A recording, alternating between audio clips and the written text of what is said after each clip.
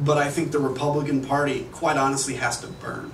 And I think it has to lose and burn. And only when it continues to lose elections will it maybe wake up to the fact that America just doesn't want what it's offering right now.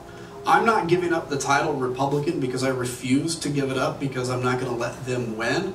I'm certainly homeless, right? I feel politically homeless right now, and I voted Democrat last time, and I'll vote Democratic this time. Because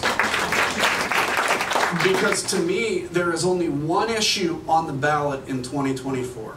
One issue. Do you believe in democracy or don't you? And that's it. And that's how I'll be voting.